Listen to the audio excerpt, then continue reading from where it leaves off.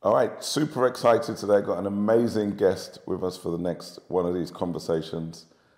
Group Diversity Officer of Barclays Bank, one of the world's top 20 banks. I'm really pleased to be joined by Ray Dempsey. How you doing, Ray? Dean, I'm great. Thanks so much for the invitation. I'm really delighted to have a chance to have this conversation with you. Brilliant. Well, look, really looking forward to what I think is going to be a wide ranging conversation. When we were talking the other day, you shared something with me that I thought was really interesting in the context of where your career is now, that unlike many Americans, we in Europe like to poke fun at our American colleagues for the amount of them that have passports and travel the world. You've never suffered from that, right? You've lived extensively in many countries and many locations around the world from your early life. That was something you shared with me the other day. You know, it's true, and I poke fun even in my own family sometimes. I have one relative in particular who's never even been on an airplane, never once in his entire life. But I had some great fortune, and I've had a great adventure of a life and a career in many ways. My father was in the U.S. military, in the Army, and so I'm, as we call it, an Army brat. Right. And so in my early life, I lived all over the U.S. I lived 3 years in Germany, which in the end was an extraordinary experience. I learned so much and got to see a fair bit of Europe even in those years. And I spent 30 years in BP before joining Barclays just in 2021. And in my years in BP, I did live and work again all over the US. I did assignments all over the world, literally. I spent a few years as the head of regional function activity in Latin America and the Caribbean. And strangely, I did that job first from Chicago and then from London. So I tell people I have lifetime status on 2 airlines right. from loads of traveling. But I also lived in London twice, 2 separate times during my time with BP. And so I had a great opportunity to live and learn both about life in the UK, but this is a great launch pad for much of the rest of the world. So some great adventures. Yeah, I think it's amazing because you spent reasonable blocks of time in so many different places, and now being the executive in charge of driving the diversity agenda at such a great bank. How has that diversity of life experience, location, culture, and language kind of informed the work that you do today? It must have an impact on the work you do now. It absolutely does, Dean. And it's something that I have to admit, I didn't see it or understand it along the way. And it's really mostly now in reflection that I can see the difference it's made. I tell people often that as a small child, I was often turning up in a new school, right? New friends, new communities. I had to work out who are the mean kids, who's going to beat me up, right. Exactly. Right. Who are the smart kids? Who are the athletes? How did I want to create my connection in that new place? And it wasn't that I just had to do that once or twice. I had to do that a lot. Right. And what I've discovered is, even to this day, those skills and that sort of way of assessing the landscape, the sociology and the psychology of the people around me is a big part of the way I operate. I also developed that deep curiosity about different people, different places, because of all the adventures, and in a way that I couldn't possibly have otherwise matched. That absolutely is central to my ability, I believe now, right. to operate as the Chief Diversity Officer, to be intentional about being inclusive of people from wherever they are and whatever their background. And it's not just my job. In many ways, as I say often now, it's my mission, my right. purpose. It is what I do. Right, right. And I think you make a great point. Something I've made in a similar way. I didn't travel as extensively as you described, but growing up in the environment I grew up in on our housing estate, our housing project, where there were so many different cultures, so many different people from so many different backgrounds, so many different races, languages, which were present on your doorstep. I think it desensitizes you to single tribism, right? There's a little less of I belong to this thing and only this thing, because all around you every day there's all of these different types of people.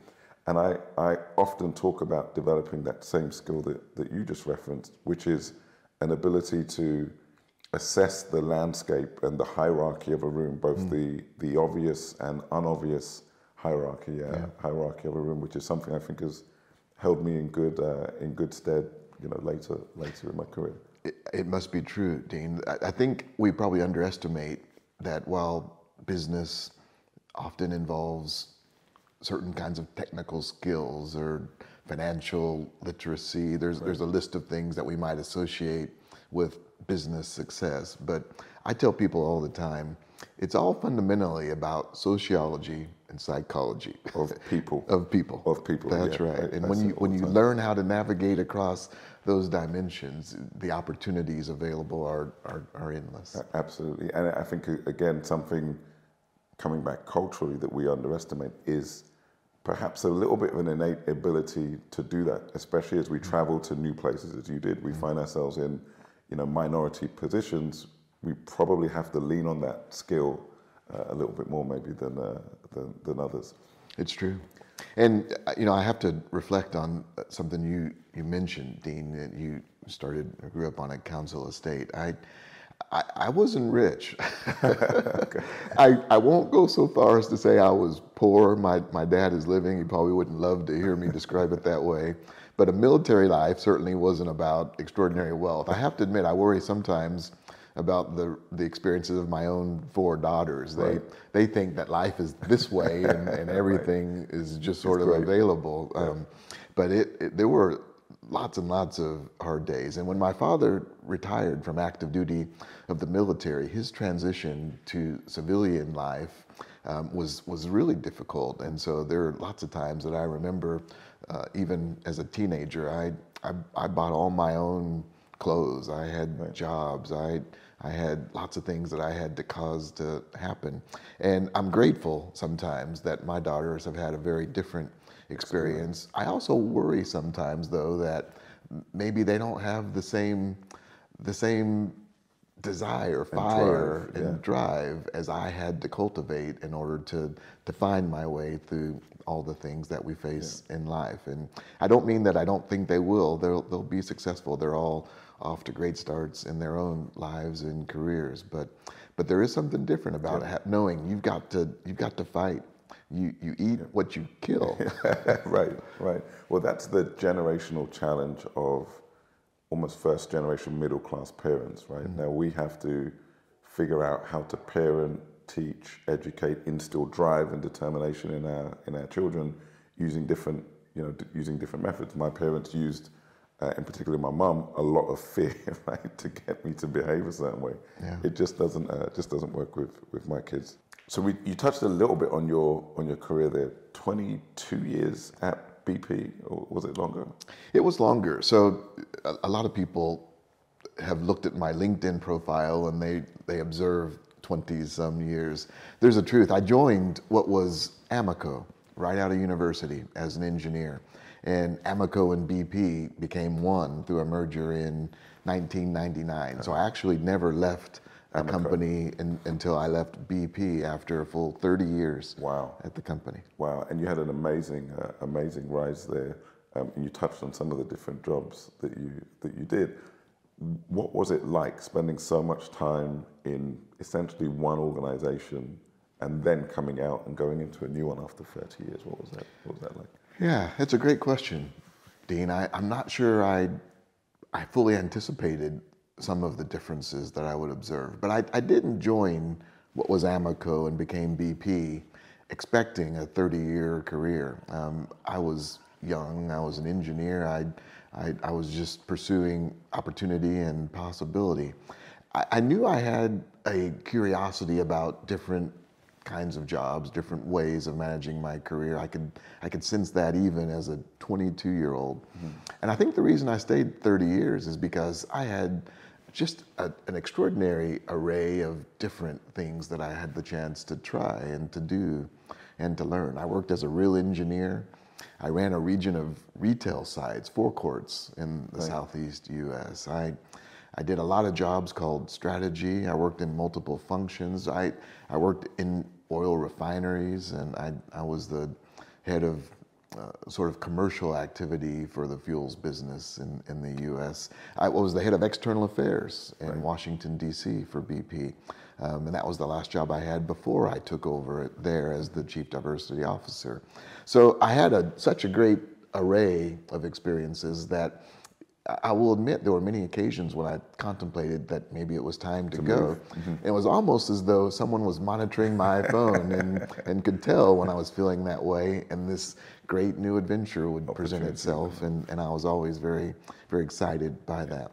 And that's the benefit of big corporations, right? And there's this, I don't know, this dialogue, debate happening around corporate career versus entrepreneurship, and the world at the moment is just kind of obsessed with entrepreneurship, working for yourself, being your own boss, starting a business, growing a business. Yeah. There's a cluster of standout stories built by great entrepreneurs that I think is, you know, over-indexing people towards that. But folks are still able to build great careers inside of major corporations. Like, do you see that difference? You're pretty close to the HR function at Barclays. Yeah. Do you see that difference in generational mindset towards corporate career versus entrepreneurship? I do see it, and not just in the context of Barclays or my work. I see it in my own family. Right. I have 4 daughters, Dean. My wife and I have 4 daughters, and the way they think about their careers and their work is dramatically different from the way I was minded when I was their age, and I love it. It excites me. They see employers as sort of commoditized, and so, and it's an interesting distinction. It's not that they don't have a sense of loyalty and commitment to whatever it is they're doing, but they have a deep belief that the employer they have today is the employer they have today, but they could very well have a different one tomorrow, and they're more focused on their own sort of career trajectory and the skills and experiences that they're trying to build and accumulate in service of a longer term career aim. And I wasn't thinking that way, certainly not at the time. I saw my opportunity through a particular employer as being much more sort of long-standing. I will say this, I don't think there's a right answer, whether entrepreneurship or a corporate career. There are real differences. The rewards in entrepreneurship can be much, much greater. There's no question about that. But the slow, steady pace that sometimes is the consequence of a corporate career can also lead to real wealth and sort of generational changes for families. Some people have it just deeply wired into their hearts and into their minds. And I think my second daughter in particular, she and I had this discussion just earlier this week. She's a hustler. The corporate life is not going to work for her, and she wants to look for and explore those kinds of opportunities that she can go and create and cause, and that's no bad thing. I think a person should listen to their own internal compass. They got to follow their instincts, but don't be guided by a sort of an external view that one way is better or more right than the other. Right. I think what you just said is the most important element of that thought process, right? Which is self, you know, which is absolute self without the external influence. Because I think the world markets entrepreneurship much better than it markets, you know, corporate careers. So if you look externally, you're going to find more positive reference points for entrepreneurship. You're going to find that very thin layer of uber successful, you know, entrepreneurs. You're going to find a spread of standout exits that have made people, you know, super wealthy. So it's very easy to follow the marketing towards entrepreneurship and misunderstand that as the right career path for you. I think you have to look deep internally at the things that drive you, the structures you need to perform and be successful, and what things you find motivating both now and in the long term. Something I discovered, and I'm often misreferred to as an entrepreneur because I don't think that's actually accurate. At some point, you outgrow that, don't you? You hope. Well, you hope to, or I would hope to.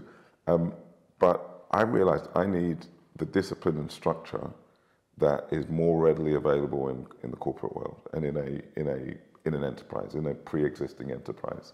In a startup where you have to operate for long periods without that, I would be less effective. It was actually the discipline of work starts at 9, so I'm going to show up at 8, and it finishes at 5, so I'm going to work until 6. I actually needed that in my formative years. So pursuing entrepreneurship perhaps with the skills and attributes I had earlier in my career, I think would have been a mistake actually, because it was the discipline, the structure, the boss, the hierarchy, the objectives, the demands. Those were the things I performed against, which I built my career in that framework. I wouldn't have been able to do that in entrepreneurship, which is why I always say to people, like, look at those things, consider those things before making that kind of career choice. It's a powerful reflection, Dean. I often offer the same kind of advice. It's great to have a dream. It's necessary, I'd argue, to have a sense of where you're trying to get to. But then you've got to be really thoughtful about, so what do I need to get there? What skills, what experiences, what things do I need in my bag in order to get me to where I want to go? And sometimes the choices you have to make in service of getting there will not look exactly like the dream that you have in mind. Yeah. I said that I had the opportunity to run a region of retail sites, forecourts in the Atlanta, Georgia area. And I tell this story often, Dean. For me, it's a really important reflection. I was in investor relations for Amoco at the time of the BP-Amoco merger. And my client group was that retail fuels business. And so at the end of my time in investor relations, just immediately after the merger, I said, I'd like to go work in retail. I want to be the CEO of my own piece of business, and I'm really excited about the opportunity. And I said to the head of that part of the business at the time, but I'd sure like to have the chance to really get to learn and understand the business before I'm in charge of something I don't really know anything about. And I didn't realize what I just said is, please, can I go work at a gas station? And I did for months, 5 or 6 months I spent at a handful of sites around that region. Actual forecourt type. Actual, in the forecourt. So I worked all 3 shifts. I can't even begin to describe the kinds of things that happen at 3 a.m. on a forecourt in Atlanta, Georgia. But at another time, I'll tell you those stories. But I was mopping floors, cleaning bathrooms, making coffee, stocking the cooler, counting cigarettes, all the things that a retail site employee would do. I did all those things for months. And there were moments during that time that I thought, what in the world have I done? I'm an engineer, I've got an MBA, and I work at a gas station. But easily on reflection, it was the greatest luxury in my corporate career. Why do you describe that? I was getting paid loads of money to learn this business in a real and a granular way. And I also was building relationships with the site managers. Each of those stores, those managers eventually, they reported to me. And they didn't know that I was going to be their boss. But the way that I worked and the discipline I demonstrated earned me their confidence, their trust, their respect in a way that I probably couldn't have achieved any other way. Something else we touched on the other day is, as leaders now, coming back to this corporate versus entrepreneurship, and the point you made that a lot of the generations behind now are looking at their employer as somebody who's going to serve them as much as they're going to serve the employer, and often for shorter moments in time than maybe you and I experienced growing up. You hit that point as a leader where you've got somebody in your team, they're doing great work for you, you're investing in developing them, and then they knock on the door and say, hey, I'm out of here, which is something that I've had to come to terms with, over time, and I have a more refined way of viewing that today than I did 7 or 8 years ago. But we were talking about this the other day, and you had a really interesting reflection on that, which would be great for you to share. Yeah, it is. It's a really important space, Dean, in lots of ways. We talk about retention often in Barclays and frankly in the broader corporate world. It's a super big key priority. metric. Yeah. I mean, the cost of acquiring new talent and training and developing is substantial. So if you've got good people, it's important to keep them. But here's the truth. I've had 4 women from my team in Barclays leave Barclays in the time that I've been here. And that's, in some ways, it's been hard. And it creates for me a challenge of identifying and cultivating and building new talent. And so that is a real thing. But there's another side to this that I tell people we should celebrate. Because these 4 women left my team to go on to be chief diversity officers at other enterprises. Right. They got an opportunity to accelerate in their careers in ways they couldn't have done had they remained in Barclays, not on the same time scale. Right. They needed you to move on, right? To take that spot. Exactly. And it's a great sign that the outside world sees Barclays as a great source of talent in DEI and more broadly. And that's something we should be proud of, for sure. So it does mean that the persistent challenge is to be on the lookout for great talent. It means we have to be committed to the way we invest in and support and develop our talent, and to appreciate that it might be that some of that investment ultimately will go to the benefit of the next employer. But it means we also have the sort of the identity of being a great place to learn and grow. And that means our ability to attract great new talent in is greater and greater. Yeah. So it is going to be different. We probably shouldn't count on people coming and spending 20 and 30-year careers like I did, but we can still create a lot of value through our investment in people for the time that they'll be with us. Yeah, it's almost, for me, and it's such a dichotomy, right? I'm totally schizophrenic on this topic, you know, and I tell my leadership team all the time, every time somebody walks out of this organization, we take it personally, and I take it personally. It may be an employee I never met, it may even be an employee I never knew was part of the company.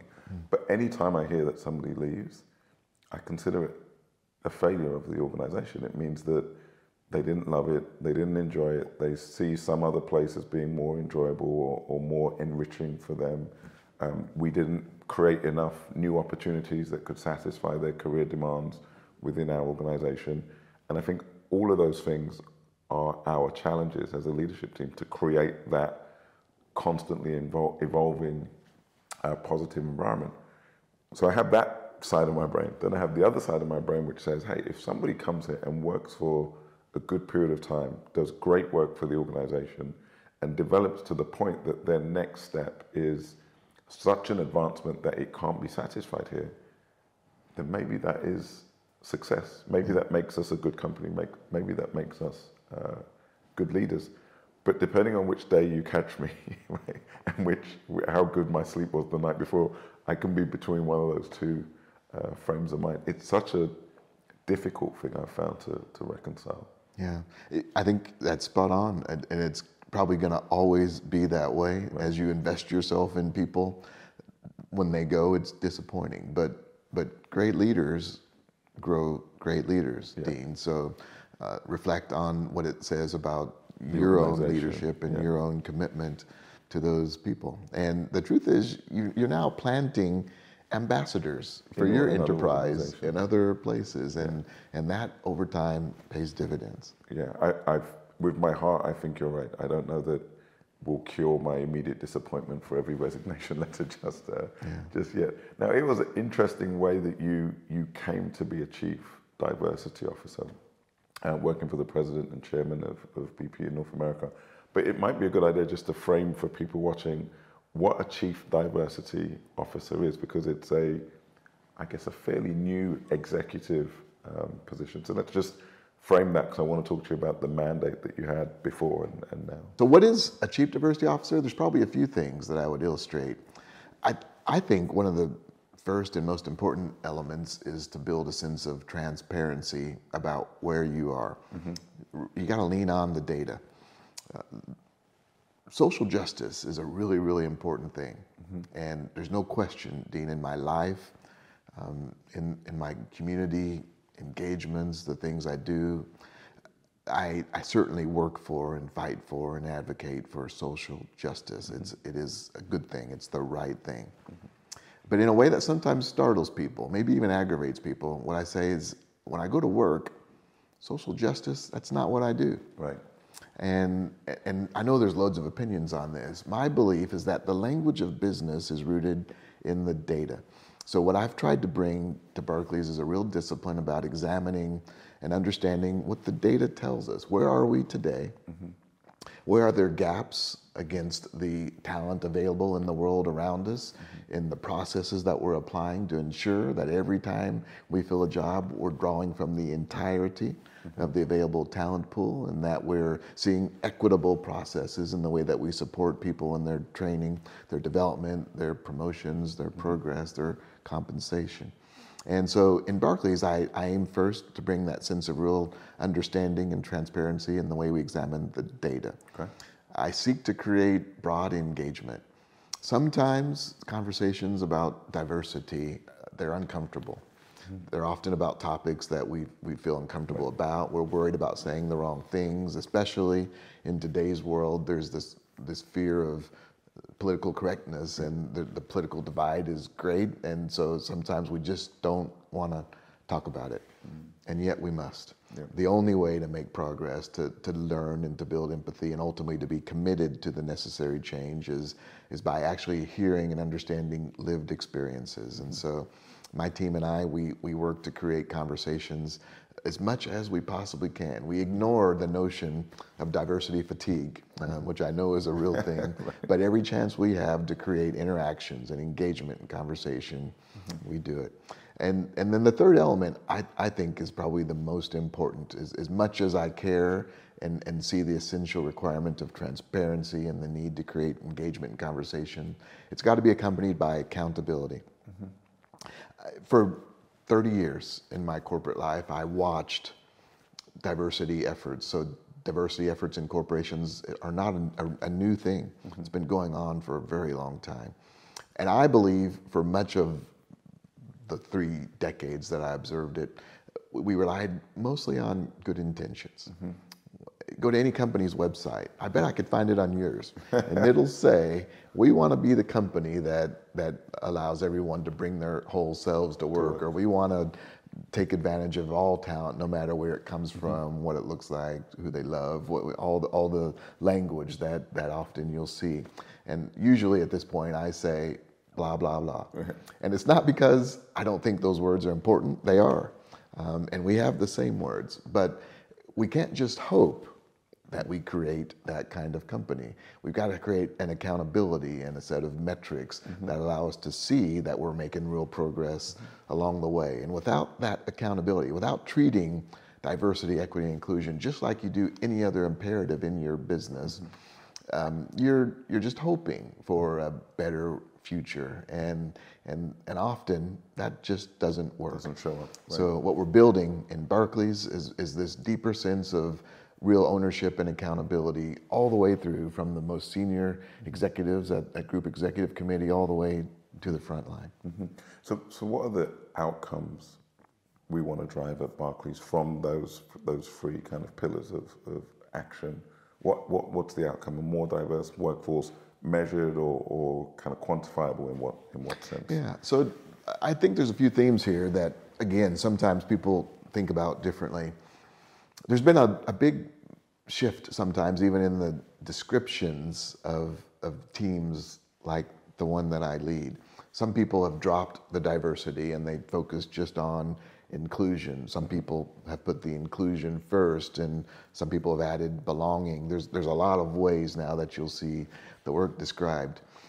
I have a view that inclusion, full inclusion, can't really be achieved without diversity, and diversity cannot be sustained without inclusion.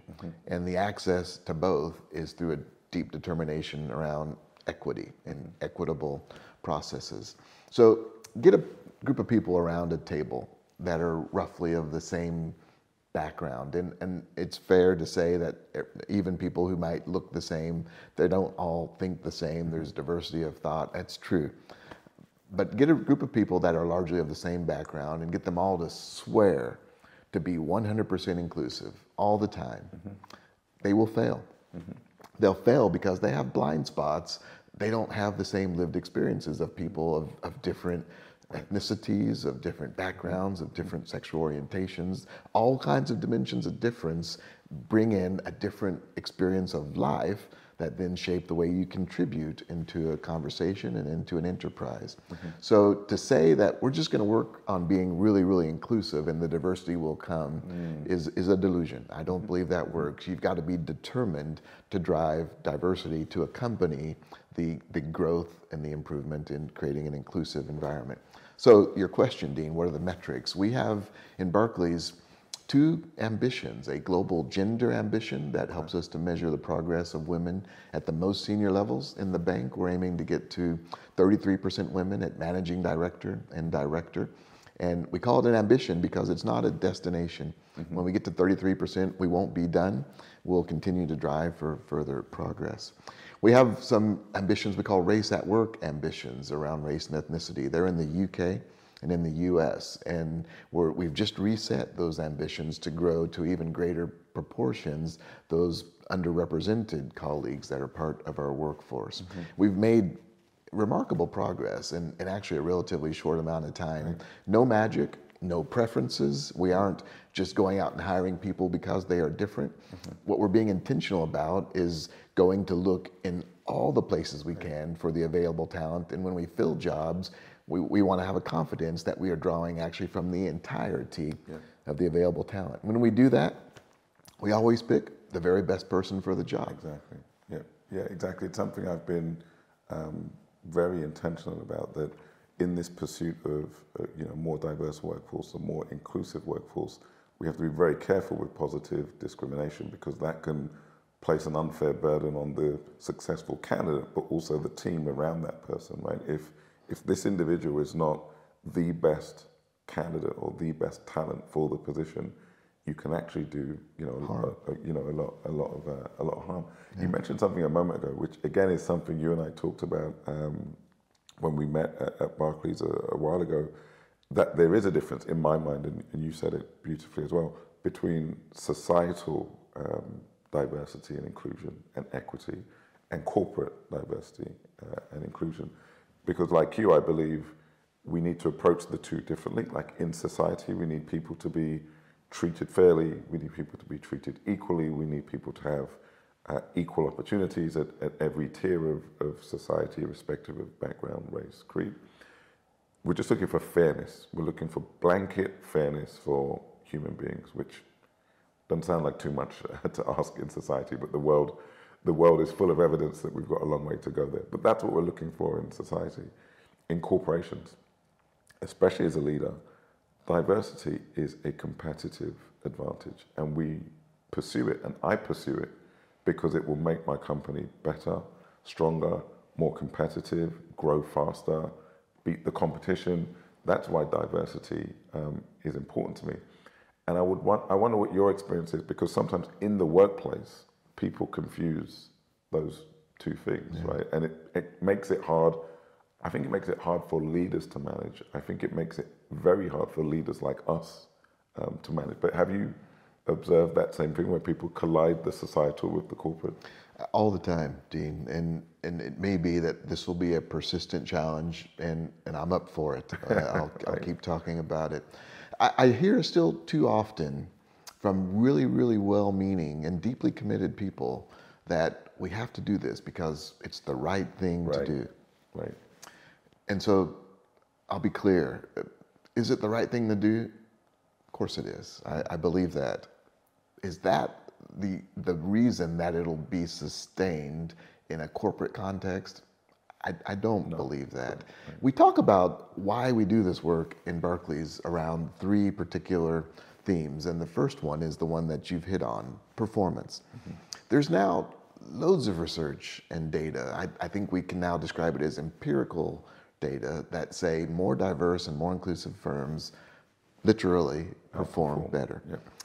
Whether it's the McKinsey study from 2015, they updated it in 2020 or 2021, but they aren't the only ones. There are multiple sources now, and they're all clear. The conclusion is very clear. And what I often say in the bank is, to paraphrase it, more diverse and inclusive firms make more money. Yep. and that maybe perhaps is motivation enough, but there's 2 more. There's one that I call license to operate. And I mean this actually in multiple dimensions. In the UK, our regulator the Financial Conduct Authority and the Prudential Regulatory Authority. They have just launched consultation around regulatory requirements for financial services firms on diversity, equity, and inclusion. Our regulator is requiring us to treat this as a non-financial risk that actually underpins our ability to operate as an enterprise. I didn't know that. That's good to hear, actually. It is. And it's not just the regulator. The truth is, I spend a lot of time with Barclays' investor relations team talking to investors and shareholders who want to know, what are we doing about diversity, equity, and inclusion? They're not just curious. This is forming the basis of decisions they make about where they're going to put their money. Capital, right. It matters to customers and consumers more than ever before. It matters to prospective employees. We've seen data that tell us that prospective candidates for roles at Barclays, when they go to our website to explore and learn about Barclays, they spend more time on the diversity, equity, inclusion part of our website than any other part of our web presence. And so we know those things all matter, and increasingly it's the basis on which people make decisions about with whom they'll do business, where they want to work, and where they'll invest. It is absolutely our license to operate and people's requirements and expectations that we must fulfill. But there's a third piece that matters a lot, and it's our access to talent. It's partly that point I've made already about prospective candidates, but it's important to put it into numerical context, Dean. The most recent census in the UK showed that of all the people in London, 47.2% of them identify as being an ethnic minority. And then there's an other category. And so if you add the ethnic minority and the other category, it's a majority of every person in London in the most recent census. In the United States, there's data that talks about the rapid change of demographic evolution, and the pace of change is even greater in the US. In the most largest cities, New York, Los Angeles, Chicago, and Houston, more than 80% of every young person under age 20 now is someone that in the US we've always described as an ethnic minority. So the truth is, every company has to either get good now at attracting, retaining, and developing diverse talent, or it won't be very long, literally, before they're not just competitively disadvantaged. They might be out of business. They probably won't have enough people to get work done. So it's not just the right thing to do. It's a business imperative. It creates competitive advantage, and over time, it actually is an essential requirement just to stay in business with the changing workforce. That's great. I hadn't understood the the statistics around the way the ethnic makeup of the talent pool is changing in the way that you just described. That's pretty remarkable. That that in itself will change the aesthetic of the workplace, right? The demographic of the workplace. I often describe it to my team as the diversity of thought, and diversity of thought being the bedrock of innovation, right? Innovation happens because somebody dared to challenge the way something was being done, or the way that we've always done something. And I always say, if I have a team of 10 people, who grew up in the same place as me, have the same cultural affiliation as me, have the same education as me, just think similarly to me, that in some respects can be an attractive team to work in and operate, right? We're going to get each other's language, we're going to read the nuances better, we're going to reach agreement on things probably faster because we're going to just see things through the same lens. And you can be drawn into that comfort of familiarity and velocity because everything is similar to you. And I think there's definitely an advantage of speed in that type of environment. However, any idea that originates among that team will be challenged through one lens because we all think and view that thing the same or very similar, right? So we're going to view this through one lens. It's going to make its way through a review period extremely quickly, and we're all going to agree. If we put that same idea through 10 different thought processes, people who have come from a different experience, people who have seen that problem before, people who have never seen that problem before, people who have been educated differently, people who are motivated by, capitalists versus socialists, all of these different just human lenses through which we view things and we view the world. If this idea can make it through those 10 different lenses, it's a much stronger outcome at the end. It's been challenged more as it's gone through that review cycle. So it's a much stronger outcome. So people are drawn to, the familiarity of similarness and the sameness, because things happen quickly, they're more comfortable. Yeah. But the advantage is in the challenge of thought and the diversity of thought. And yes, it might take a little bit longer to move things through, but you just get richer outcomes at the end, right? The thing that comes out the other end is richer. And that's been the most effective way I've been able to get corporations, boards, and investors to hit the gap, like accelerate on the pursuit of diversity, which I think is kind of similar to the way you framed it. It is. Our CEO at Barclays, Venkat, as we affectionately call him, he and I had a conversation to open our Inclusion Summit this past summer. And in our conversation, he challenged leaders in Barclays to intentionally and proactively, every conversation, every meeting, to seek a dissenting view. Right. So after you've gone around the table and you think you've got the decision, he's now committed that he's going to pause and he's going to say, okay, now I need to hear from someone who disagrees or sees it differently. Right. And that challenge inevitably will lead to a better outcome. Result. Yeah. I think you and I were chatting about one of the classic case studies of what we didn't used to describe as a diversity issue, but it's from the 1970s when General Motors or Chevrolet had introduced the Chevy Nova in the U.S. market and decided they were going to launch that in Mexico, and they did, and no one was around the table to say that Nova in Spanish means doesn't go. So they launched the Chevy Nova in Mexico and they didn't sell any cars because the name of that car is doesn't go.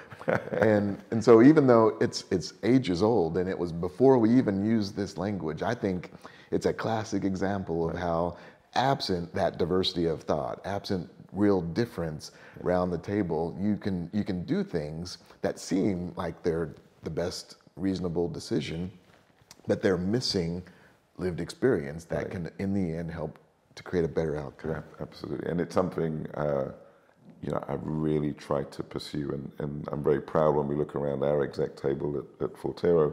It's diverse in many aspects. There's more work to do to introduce more diversity, but I think we're doing our best work when we're heavy in debate about the best way to do something. That is actually a measure of us earning our money and doing our job. When we're all checkboxing stuff and letting it fly through the process just quickly, it feels like we're not doing our work. And I really welcome that challenge. And I was on the road recently visiting Fortero offices, and one of the most pleasing things was to hear people challenging what we're doing and challenging the way we do things and asking searching questions, because now we can put these things through good filters. Something else we talked about the other day is the expectation that sometimes comes from within our culture and our community, that when guys like you and I find ourselves in leadership positions, that suddenly now we're going to create disproportionately favorable outcomes for people who look like us. And I get that to a degree, but I can't imagine what the chief diversity officer of one of the world's largest banks gets in that sense. And you mentioned that is an expectation that you've carried a little bit through your career. It's true, Dean. I have to admit, I maybe should have anticipated this or thought more about how it might play. But when I first took on the role of Chief Diversity Officer in BP in the Americas, I think many Black colleagues believed that everything was going to be better, that they'd all get a promotion, they'd all get a pay rise, that they'd find a completely different career trajectory. Our guy's in, he's in the spot. Exactly. And of course that didn't happen. And so there were there were some people disappointed, and I did have some tough conversations. There's a couple of things that I've tried to remind them about though along the way, and it has remained sort of central to my approach. I make no apologies about being Black. I am very proud of who I am and my heritage and my history and the things I've learned and the approach that I bring to the work. So I don't set aside who I am. So in fact, I've in many conversations or panels or sort of big town hall meetings, I've sometimes said, there's something about me. I don't say it often. It's not in my bio, but I'm Black. And everyone will laugh because it's dead obvious. And I say it really to sort of diffuse the reality that I am not setting aside my background, my lived experience. But my job is not to be Chief Diversity Officer for Black people. Right. My job is to ensure that we actually include and create equitable opportunities and ultimately representation for people of all dimensions of difference. Right. There is something that people often understand or misunderstand, Dean, that I worry about, and it's for white men in our workforce. And oftentimes they believe that diversity, equity, inclusion, it's not for them and that they aren't beneficiaries of it, and that in many ways they might even believe it works against them. And it's just not true. What we mean by diversity is not everyone but white men. Right. What we mean by it is not just white men. Right. And that's a really important difference. And there's often a worry that it means that white men have to give up something, that they get a smaller slice of the pie.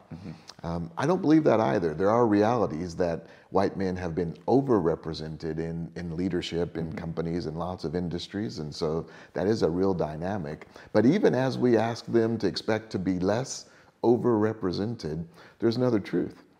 If we really believe in the idea that more diverse and inclusive firms perform better, that performance then underpins growth. So the truth is, we're going to have a bigger pie. More opportunities. There's plenty of pie. Yeah. And there's plenty of pie for everybody, and that's the mindset that I think we have to take in our approach to this. So Barclays, heavy global presence, a few dominant global footprints, and I know you're traveling quite a lot, having traveled a lot for most of your career. Like, how do you manage that? How do you manage the demands of the role and the demands of travel plus family? You mentioned your 4 daughters earlier. Yeah. So I have to admit, balance is probably not the right word. And I'm all in favor of people striking the right balance for them, whatever that looks like. But 50-50 is a tough aim. I have traveled quite a lot, actually, for much of my career, and Barclays indeed is a global enterprise. Our single biggest colleague base, of course, is here in the UK, but a full third of our company is in Asia Pacific, substantial presence in India. A big part of the revenue production for the bank sits in the US, in New York and in Wilmington, Delaware. So there are lots of places that, for me, are important places to get to. The mistake some people make is presuming that corporate and business travel is all glamorous. That's not true. It's usually fine. But the truth is, there are many occasions when things don't work right. The plane is canceled or the train doesn't go, and then that disruption actually also really disrupts life. And so, there's nowhere more comfortable than your own home either. That's right. Like, people often, there's this romance around business travel, and I think for the first year or 2 years, it was very romantic, and by year 3, I was kind of, done with it, and that was 20 years ago now. So yeah, it's true.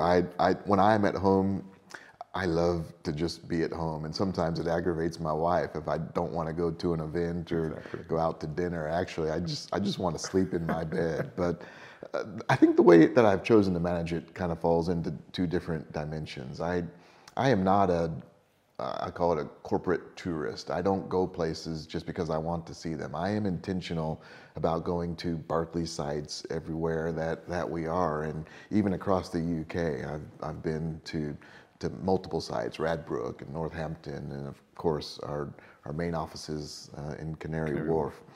multiple sites across the U.S. I'll spend time in Asia Pacific. I have some of my own team, both in India and in Singapore. So there is a need to get to those places, and so I'm okay with that. In fact, I try to build that into my schedule.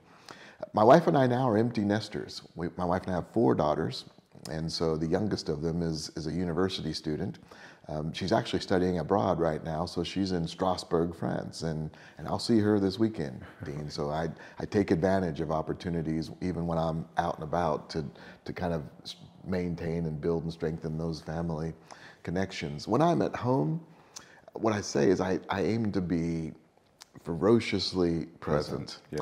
And I don't always achieve it, but it's always my aim. Yeah. And so when my daughter was at home and I was at home, she wouldn't have to fight for my attention with my mobile or my PC. When I get home, I'm pretty good at shutting down my device and ignoring it. And there's always loads of email waiting for me when I turn it back on. But I had to be intentional about preserving and prioritizing my opportunities to be present with my family. And even though things have changed with everyone either off on their own or at university, I still try to apply that same kind of discipline. It's the same lesson I learned over time. Earlier in my career, I took pride in being ever available for work. I was the person doing email at 1 and 2 a.m. I was the person who, I remember being at Oracle, I would deliberately take red-eye flights to new locations because a red-eye meant I wasn't missing anybody's or anybody's significant part of the day, and I would land, shower, and go straight into the office. And I really reveled in the reputation I was building for myself as a person who seemed to be able to work 24 hours of the day and never sleep, and was putting at risk his kind of family life. Later in my career, I've learned the lesson I think you just described, which is when you're in it, you're super in it, you're working and you're committed and you're hopefully making good decisions and getting good work done. And then when you're not in it, don't be in it, right? Try to step away from it. I'm still wrestling with the midnight emails a little bit. I still need to cure myself of that addiction, but I think I've learned a little bit of what you just described. And it's a journey. There's probably no end point. You'll get to a place that'll feel different from where you have been, then you'll decide you want to even further sort of cultivate the way you work. But it's both a strength and a weakness for me. I try to be intensely present, whatever it is that I'm doing. So for the time you and I have been talking, I am just talking to you. Yeah. And my phone may have rang 17 times. I'll have 30 emails, and I have a lot of colleagues who, they are great multitaskers, and they can be in a meeting and do email and do IM. My brain doesn't work that way. When I'm talking to you, I'm just talking to you. And I think people appreciate that. It just means that when I get through the day of talking to people all day, I'll open my computer and there's loads there waiting for me. And so I've just come to live with that. Yeah. So we met, and it was such a brilliant experience and engagement because Barclays were, gracious enough to invite me to do a talk to the BPRG group, which we should talk about for a moment. And one of the things that's important to me and Forbes Family Group is we try not to do things which are just isolated to Black History Month, right? In any way that we can support corporations in their kind of celebration of Black History Month, we're open to it. But we like it to be something that reaches beyond just that month. And that was a conversation we had with Barclays, and they were kind of super open to that. And together we've managed to define a number of things and initiatives that we'll do together for all young professionals, including and maybe a little bit more focused on those from BPRG, which was great to do the first thing, great to have that conversation, but maybe talk a little bit about the BPRG group and why it exists. Yeah, I'd love to. I first want to make sure that everyone watching this knows just how fantastic you were in the time you spent with us at Barclays. I loved having a chance to chat with you, and then in the course of the conversation that you had, the insights and the experiences that you shared were just hugely powerful. I really admire, Dean, what you've done, what you've built, both in your business and in the other enterprises around which you and your family are so committed. It makes such an important difference. And so thank you for that. So BPRG, I should first say, is at Barclays, it's the Black Professionals Resource Group. We actually have 12 ERGs that we operate across the bank, and all of them represented in our UK business, and so it's great fun. BPRG has really matured even in the time that I've been in the bank. It's the structure, the processes, the events that they execute, the way they support each other. They've even launched a development program by the ERG aimed at more junior colleagues, which is off to such a great start in really impacting and supporting the career progress of junior colleagues in Barclays. I have a huge affection for BPRG, and I've said it a few times, and since it's just you and I, and just between us, I'll say it here. I don't have a favorite resource group. I'm the steward of all of them. But if I did, BPRG would certainly be high on the list. It's the Black History Month activities that we do in the bank. They actually are entirely hosted by the resource group, and my team and I. We tell them we are at your service. We'll provide resource. We'll provide money. We'll participate and contribute. But it's for you. It's you. And so the cultivation even of your presence as a guest, Dean, was not by me or my team. I was delighted that it happened and that I had the chance to participate, but that was the effort and the thinking and the strategy and the relationships cultivated through our Black Professionals Resource Group. It's been a pleasure to speak to you. I think our viewers will really take a lot from hearing directly from one of the execs at such a great corporation. Thank you for spending the time and traveling all the way over here, and I'm sure we'll get time to spend more time together in the future, so thank you. Dean, thanks so much for having me and for doing this work. It is meaningful, and if it inspires or aggravates or otherwise provokes anyone, I think then it's served its purpose. I've loved spending time with you, and I look forward to our next conversation.